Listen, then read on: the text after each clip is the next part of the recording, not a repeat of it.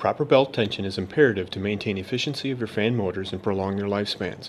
We'll show you how to check and adjust both your adjustable link and fixed belts. Shut off power to the fans, then look closely at the markings of your tensioner. The lower pulley should be pointed in the 7 o'clock position and the tensioner should be aligned at the second mark.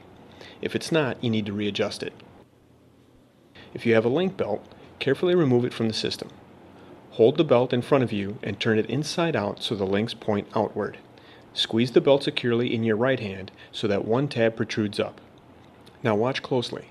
Using your left hand, turn the square tab from its vertical position to horizontal so it can slide through the slot. Now take hold of the belt with your left hand and rotate it so that the next tab can slide horizontally through its slot. Continue this process and remove as many individual links as needed to shorten the belt. Or you may need to add individual links to lengthen the belt. Once finished, use your left hand to insert the belt back into the slot horizontally. Turn the tab vertically to secure it. Now turn the next tab horizontally so that it can slide through the slot. Then turn it vertically once it's in to secure it. Return the belt to the fan and thread it onto the pulleys. The link belt has visible arrows that indicate their direction of travel. Make certain the arrows are threaded onto the pulleys, pointing counterclockwise, so that they travel in the same direction as the propeller blades. Make certain it can spin the blade, then inspect the tensioner again to verify the markings line up with the second line.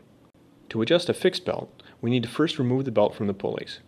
Use a socket wrench to loosen the bolt on the back of the tension arm and rotate the arm until the pulley is in the 7 o'clock position.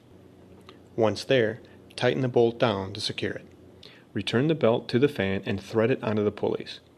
Make certain it can spin the blade, then inspect the tensioner again to verify the markings align with the second line. With your belts properly adjusted, you'll once again be cooling your livestock efficiently and effectively. For all of your swine and poultry needs, visit your local Hog Slat store or go to our website at www.hogslat.com.